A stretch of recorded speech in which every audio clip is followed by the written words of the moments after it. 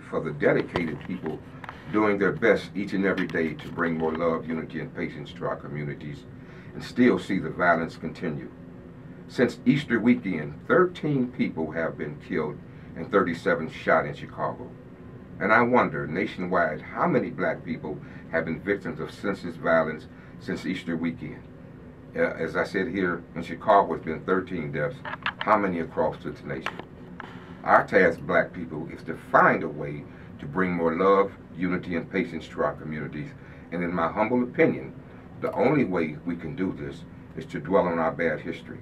You know, the history that is unpleasant and hard for us to talk about. And understand, black people, we are different from any other race in America simply because our history is different from any other race in America. We are the only people in this country whose ancestors did not come here to America seeking a better life. Our ancestors came to this country in chains and on slave ships. Now, physical slavery was abolished in 1863, but what we did, black people, is went from physical slavery to mental slavery. Understand, the United States dilemma when slavery was abolished, millions of black people free, but really not free. We were segregated, which automatically implies you are not as good enough as other races in this country that you live in. There were many places you were not allowed to go because of the color of your skin. You could not go in certain stores. Laws were passed to make you feel inferior to other races of people. So self-hate started manifesting because of the way we were treated, and that's what we are living to this day. Think about this, black people. Our ancestors lived in a country where every race in the country had every freedom given to them except us. From 1863 to the present, we are scarred from slavery, and a lot of the negative things that go on in our community is because we have not acknowledged the hurt that we feel from many years of systematically being taught to dislike one another. I recall a radio station a couple of years ago that had a question: how can we stop the violence in our communities? Through song, poetry, or dance? And I say you cannot. We have psychological scars from history, and song, poetry, and dance would not abolish them. And as you know, dedicated people work every day in our communities trying to stop the killings and violence.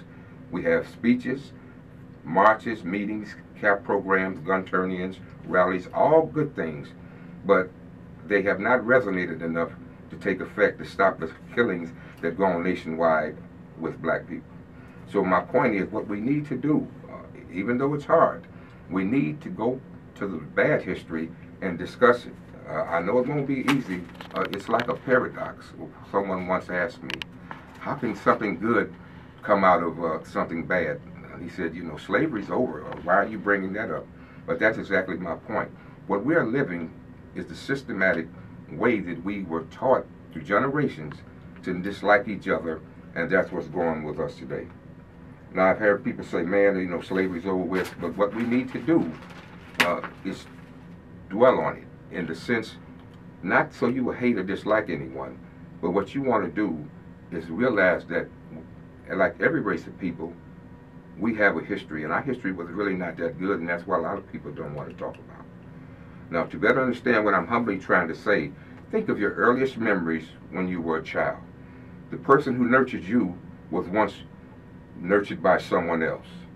So my point being, if you go back, you have to think about how hard it was in this country for black people at one time, and that's what we were living. We were not offered the same opportunities and the same things that other races of people were given, just took for granted.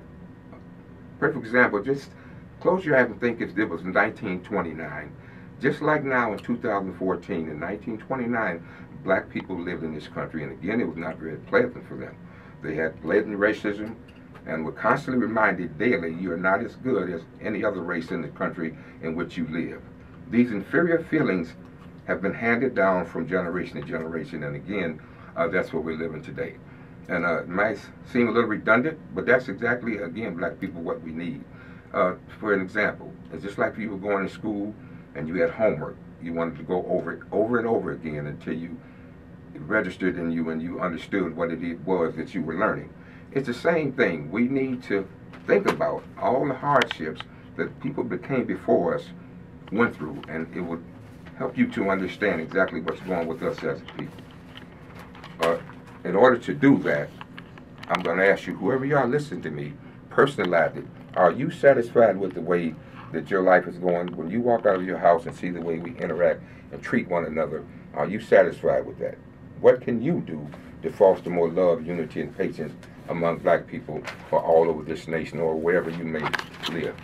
Again, I want to go back to what I was saying about the killings and the violence. To me, this is really a crisis. When you think about how many people that we are losing far too many black people all over this country, and the only way to reverse this, in my opinion, is start talking about the bad history. And that's all I want to say. Again, black people must find a way to start loving each other more. And one other comment I'd like to make, I don't know if you're aware of it, but the U.S. Attorney Office is creating a special unit of 16 prosecutors to tackle violent crime. You've heard that word, prosecutors. I hear nothing about educating. You know, without education, my people perish. And that's what's going on with us as a people. We have never acknowledged or understood the forces that drive each and every one of us each day. So my point being, they're not saying anything about really trying to help these people out here. What they're saying is they want to lock up more. 16 prosecutors to do what? They haven't said anything about, well, we want to educate people to why they act this way or anything like that. So what we need to do is focus on what unites us and not what divides us. And one thing we all have in common, black people, our common denominator, is we are all descendants of slaves. And we have to start there and remember that we came to this country in chains and on slave ships. And even though it's not a pleasant subject, because there's a lot of bad things going on, but at the same time, black people still prosper. We are very strong people. We've come a long way, but we still have a long way to go. So what I'm asking everyone to do is think about how you can foster more love, unity, and patience in your communities, and what we can do as a people to stop these killings, and along with the strategies that are in place, the marches, the speeches, CAP programs, gun turn-ins, those are great. Let's continue to do that. But along with this, we need to talk about our bad history, and I'm asking everyone, again, what can we do as a people to love each other more? Thank you. WCSU Radio, moving on the map. We're going to take a quick break, and we're going to come back and ask this man some questions, because I have a lot of questions, and I think this man has the answer.